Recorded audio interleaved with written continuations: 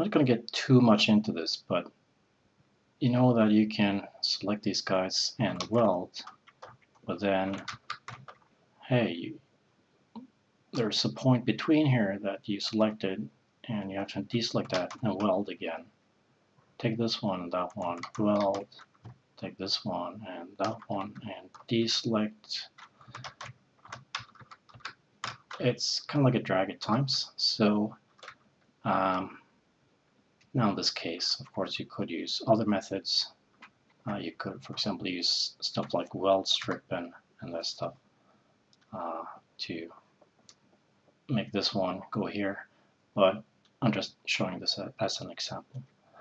But anyway, so by welding these points, it's easy to make a mistake. So what you do actually is that you loop this one, take that one. Actually, no, we'll take this one and that one and loop, and convert that to point selection. And what we'll do here is we'll use the snap drag tool. That way, there's no way for us to actually snap to the wrong point or weld to the wrong point. So now I can just snap like that, and it all works nice.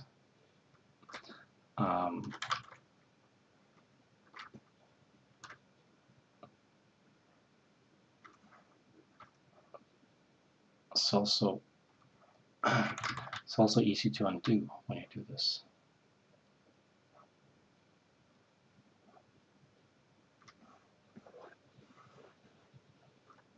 So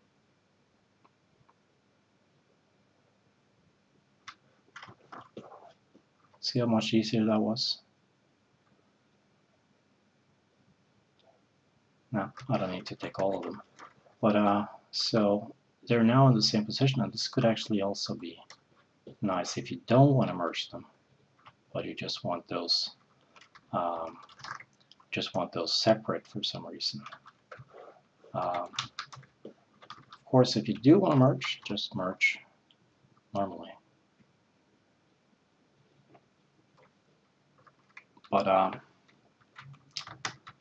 this is a way to